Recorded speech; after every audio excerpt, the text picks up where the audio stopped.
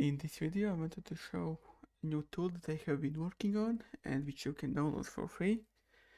So the basic idea of the tool is for you to have ability to rename geometry groups very easily. So I just set up two geometries, a box and a rubber toy, and assigned some groups on it. I didn't name them. I just quickly assigned some of the uh, front, back, the body, the fins, and for the lines, something like that. So, and if I want to rename these groups, I created a custom UI. So let's open it up. Once you have installed the tool, you can go to the new paint tabs and open up it should be under the submenu of mass paint tabs. So this is our custom UI. So what you want to make sure for it to work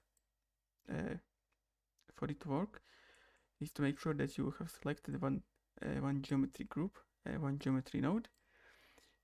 Make sure that the viewport is on selection, so that you can select some of whatever you want, like that.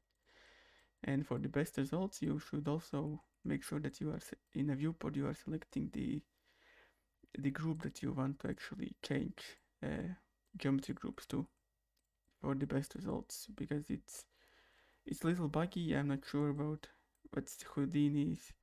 Maybe it's a bug, but for the best results, make sure that you have a selection.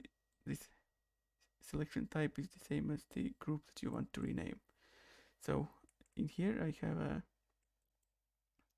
edge group. So let's make sure I'm selecting edges. Inside the custom UI, let's say we want to make the edges the group types, and I want to now press the generate entries. So what we have done is we have generated some of the entries, and you can see Houdini has taken screenshots of these groups and put them inside here. It also has given our names. So and it's pretty self-explanatory. So group 1, I want to rename it as sides, top, and bottom, and that's it. So these are my names, and then I just press rename, and you can see it's going to automatically put down a group renamer, and you can see it has put the old names and has renamed new names on it. So let's go to the groups. Which one is it? This one. Each groups, you can see we have a top sides and top bottom sides. So it has renamed the groups. So, and let's do this also with the polygons. So again, make sure it's selection and it's polygons. Change it to the primitives and create entries. And you can see we have created screenshots of these.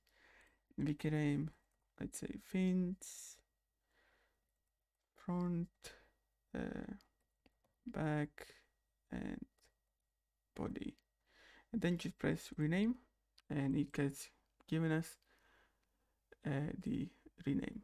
So that's the part of it. And for your knowledge, it's going to basically create a camera node outside of the subnetwork, and this camera is basically what's taking a screenshots. So also there's a couple of things you can do. Is also use a wireframe ghost, which I found probably is the best way for you to create these screenshots. But you can also use keep the viewport shading mode. So obviously for some of the geometry it might not also work the best, because some of the groups maybe are behind the geometry and we can capture it. But for something like a individual object that has the groups, like I could imagine something like a bolt or something, you want to actually see the whole object and it's not abstracted, the groups are not abstracting with each other, you can keep the viewport shading mode. So let's try it out with the keeping the viewport shading mode. So I'm going to inside here And let's create our edge groups. As you can see, it basically has created these. And it also should work with the points and vertex last time I checked, so that's that. Also for the query, I made this current node so that you know which these are generated for a node, so that you don't get lost. And and that's basically it for the tool. Yeah, so for the best way for you to get it is just go to the link below, which is the GitHub. Let me open it up. This is the GitHub, which I just uploaded with this tool, and just download the zip and put it in your documents, Houdini 19.5. So put the folder massive parm utilities inside a document folder, Houdini 19.5, and the packages. Inside it, there's going to be a JSON file. In this JSON file, which is very standard, which is basically pointing to this directory.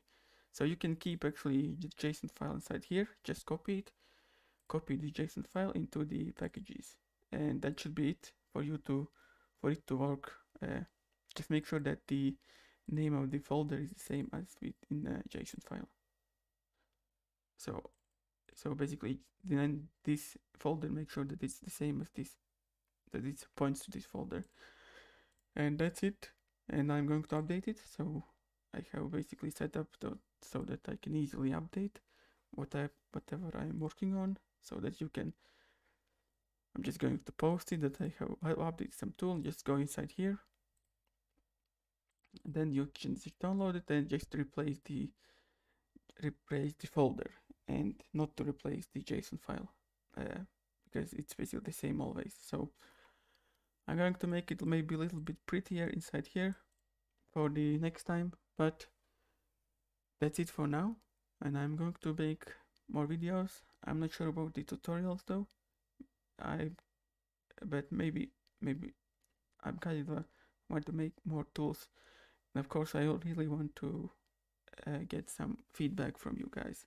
So write me an email, tell me about the tool ideas you want to see, and there's probably a good chance that I can probably add this in the future.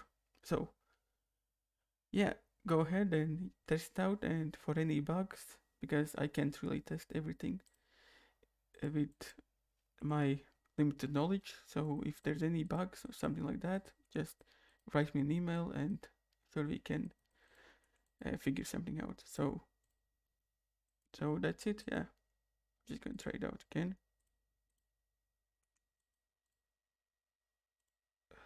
Oh, I need to set up as a prim. Okay, so that's it. Okay, see you next time.